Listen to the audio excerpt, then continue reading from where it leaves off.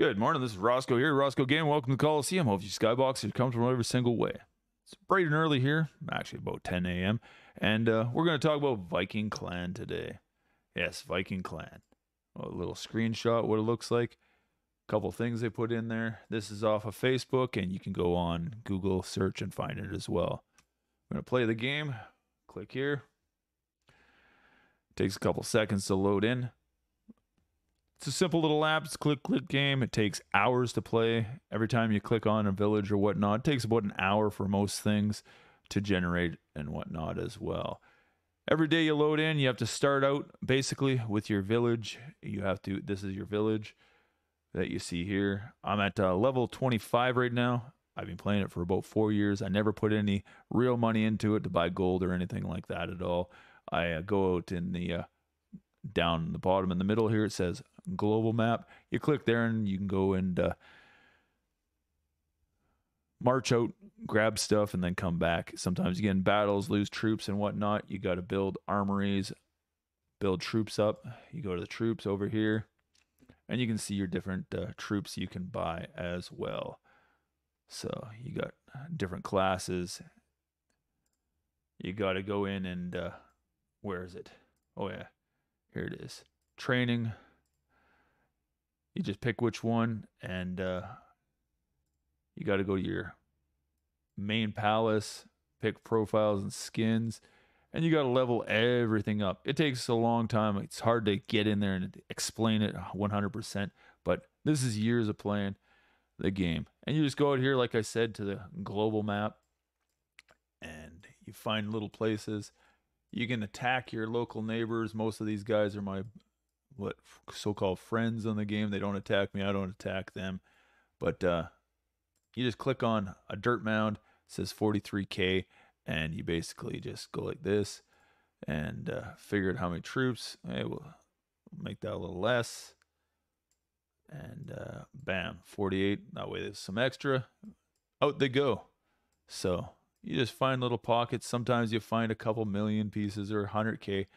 My suggestion is when you find a big one that has 1 million resources at it,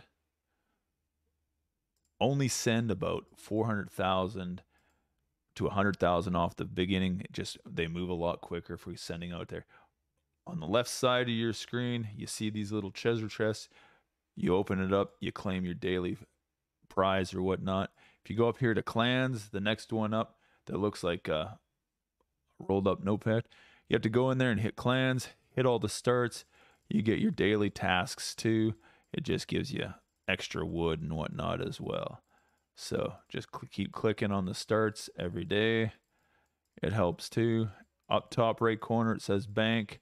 You got to hit that as well. You get gold as well, and you need that gold to buy stuff. Suggestion is you keep that gold that's up here in the corner. Just keep it. And here, make sure you're always over here once you have enough gold, and make sure you have a peace treaty, which is down right now, and buy your peace treaties.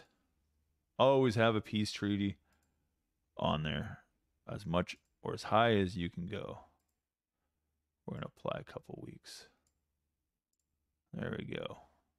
And we got 1 week up here, it says. And we're going to buy because we got gold. 2 weeks, 3 weeks, just in case I forget. That protects your base and whatnot from being raided and so forth. That way you can build up your stuff. Like I said, this is about 4 years of building with no money put in from my debit card on here to buy extra gold. So there you go. And you have all different types. You got Charmin up here. You can level up, change around as well, add things to it. And, can we do anything else there? No, we can't. And you got this big mystery thing up here as well. You go in here and you march around and you get different stuff as well. You can level up. It's just that big hidden castle. But basically, click on your palace. You want to upgrade it.